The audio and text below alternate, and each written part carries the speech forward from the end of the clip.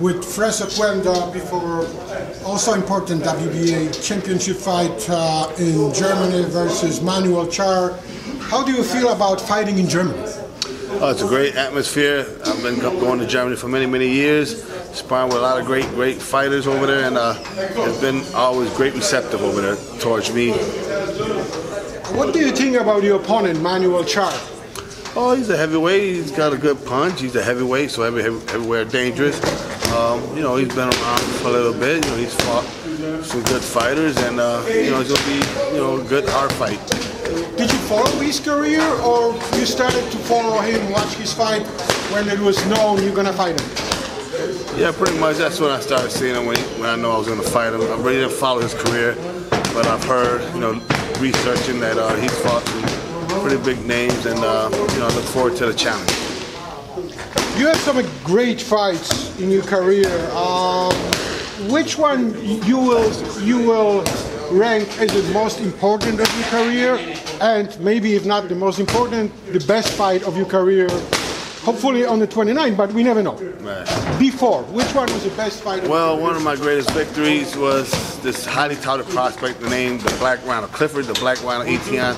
That was my Showtime debut. I was back in 2001 or 2 around there, but yeah, it was a great fight that a lot of people had me as an underdog, 11-1, you know, to lose. You know, he just beat a lot of highly touted prospects. So that fight right there was what put me to that great atmosphere in the heavyweight division.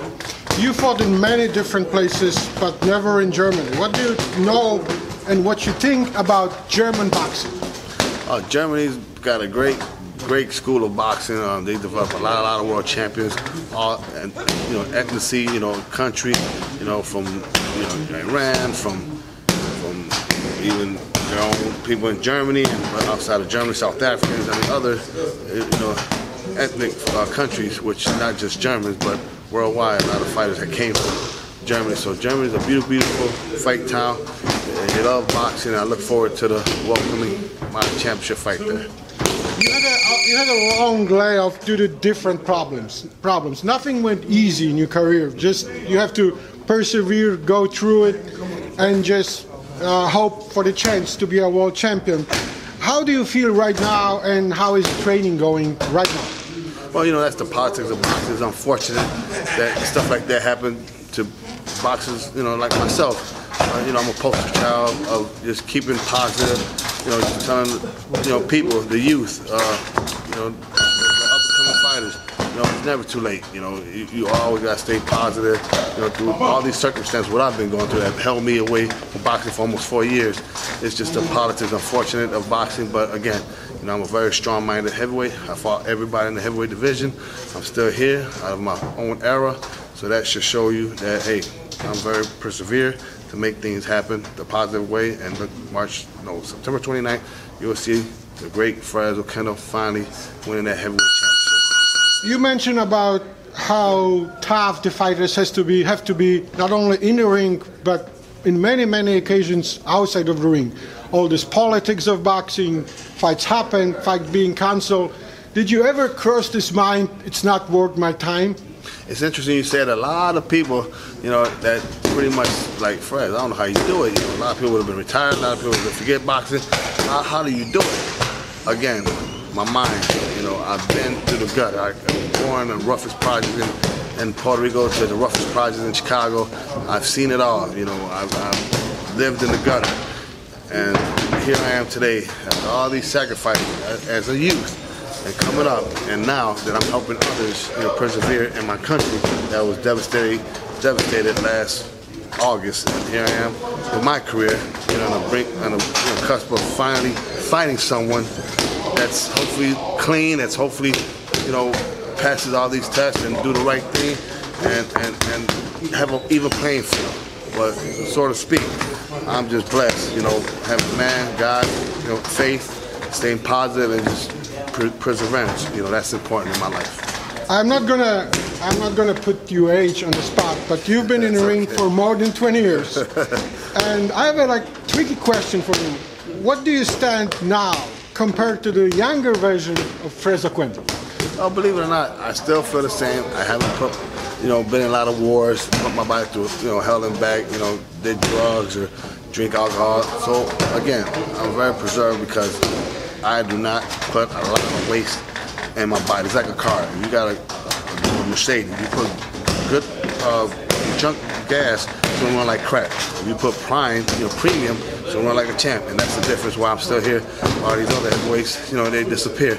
And I'm the long man standing. So your mind is fueling your body. You can say that. That's correct. Remember, boxing is 90% mental, 10% physical.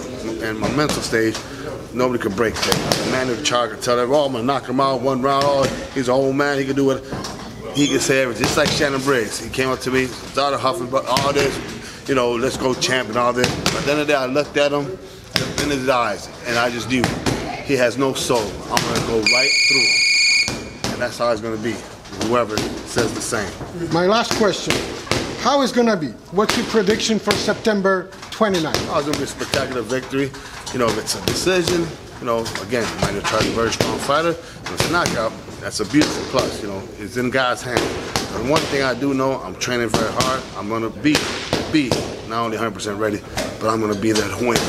You know, this is the real deal. This is the most prestigious title in sports, and I'll never underestimate any heavyweight. So I'm coming in there like the first Oquendo of old, the new, the present. I'm the same. Nothing's changed. I said the last question, I was lying. This is gonna be last question. Do you own private ranking of the best heavyweight of all time? Top 3. My personal top 3 heavyweight, of course, Muhammad, my mentor, Muhammad Ali.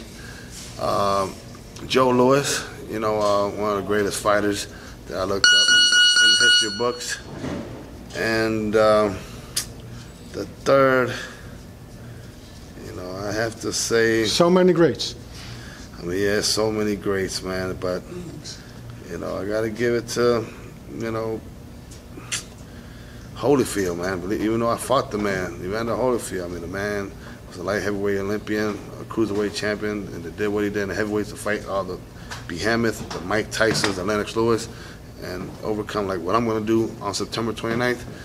I got to put him there. So those are my 3. Those are my personal 3. And like I said, I'm a historian of the sport. I study boxing, I mean, to T.